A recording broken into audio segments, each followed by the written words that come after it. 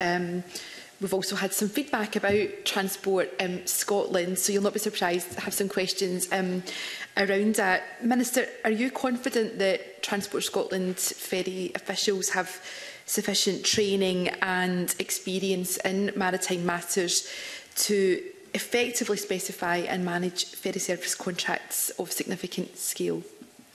Yes, I am. Obviously, Transport Scotland is made up of civil servants who are generic civil servants, so they work in lots of different government departments. But I have to say I've got two very experienced officials with me today. I'm not just saying that because they're with me. So I don't have a concern about the experience within Transport Scotland. What I would say is that capacity within Transport Scotland at the current time it's quite challenging in relation to ferries, and that's because my officials spend a lot of their time responding to parliamentary inquiries, responding to reports, responding to the copious amounts of correspondence that we receive, and that's fine, but that takes time. And sometimes I think that is a pressure which actually needs to be addressed, and I've raised this actually with the Permanent Secretary in relation to providing greater capacity within the ferries team in particular to ensure that we have the staff on board to deliver the changes and the improvements that passengers expect us to. So in your assessment, there's a need for greater capacity. Is that just in terms of answering questions and dealing with normal parliamentary scrutiny and I guess media scrutiny, or is it more than that? Oh, it's not just that. It's well, I'll allow Transport Scotland to answer for themselves, but I think it's fair to say that in recent times, I'll be careful how I say this, Convener. In recent times, because the topic of ferries has become a topical one within the Chamber, within parliamentary committees, as is quite right, and of course is in Parliament's gift, the workload pressures on Transport Scotland have been greater than they have been probably at any other time than before now.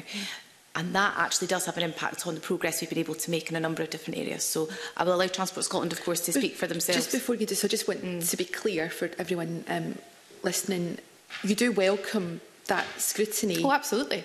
And the opportunity for any lessons to be learned. Absolutely, and I actually think the committee's inquiry is really important, and I'm keen that we use the committee's inquiry and the recommendations that you will provide us with to help inform the draft ICP, GIFS 3 and where we get to on Project Neptune. So I very much welcome it. Okay.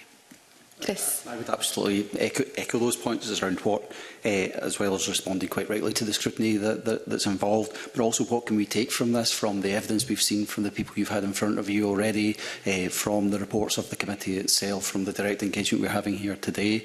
I mean, I think I would say, as the Minister has said, there are pressures within the team around responding to a number of things, but we have benefited from some additional resources in recent times and a bit of a pivoting from the organisation to support that, which has allowed us to really get into that forward-looking space, which I think is where the committee is, and actually the work we've been able to kind of put people in to drive forward the ICP work, which is really what we and communities are really keen to press on with, to start to get some of that certainty and actually that engagement on the kind of reshaping of our draft into something that we've had a chance to properly engage with.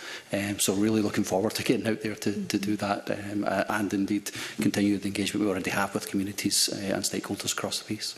And I'm sure you'll be reassured that the Minister has confidence in Transport Scotland and everyone in your team, but I'm sure you will recognise that the public perception can be different, and we've heard some challenging conversations when we've been doing our inquiry visits. So going back to the original question, which was about the sufficiency of training and skills and expertise in terms of managing contracts and projects of significant scale.